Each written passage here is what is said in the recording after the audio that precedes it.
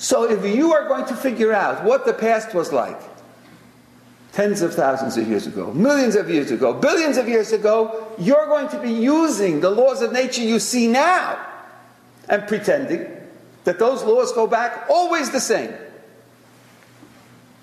The minute I question that assumption, maybe they didn't go back always the same, then your projection is not valid. Maimonides says it doesn't go back that way.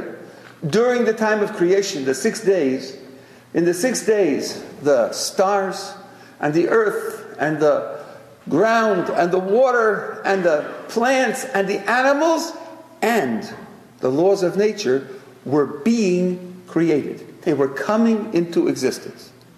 And what we see in our world goes back only to the end of the 6 days. Beyond that, it was different, and our projections are simply without foundation. There is, I just tell you this in general terms because the details are very complicated. You have the Big Bang. You certainly heard of that. It means that at one time the universe was tiny, about the size of a proton, and half the proton, very, very small. The whole universe, including this whole synagogue, was in the size of a proton. And all the galaxies in the size of a proton. And it's been spreading out ever since. It started out spreading out very quickly, but then gravity slows it down. So it's slowing down, it's gradually slowing down. Well, there's a problem. Problem is, no matter which way you look, the energy of the universe looks almost completely constant. The temperature of space, which is not zero, the temperature of space, which is about 3 degrees Kelvin, is the same in all directions. How is that? Why is that? Why is it all the same? Was there something that equalized it, that made it the same?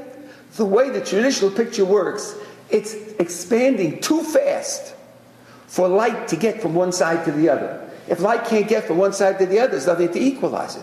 So you know what they did? They invented, for a tiny fraction of a second, a gigantic explosion of space. You imagine the thing growing, then for a fraction it goes like this, and then it's growing leisurely from there. In one fraction of a second it grows like this. When you do that, before that gigantic expansion, it was very small.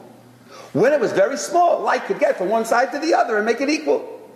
That means that the growth of the universe wasn't constant. It wasn't constant. Started off at a leisurely pace, then all of a sudden blew up, and then went back to going very leisurely.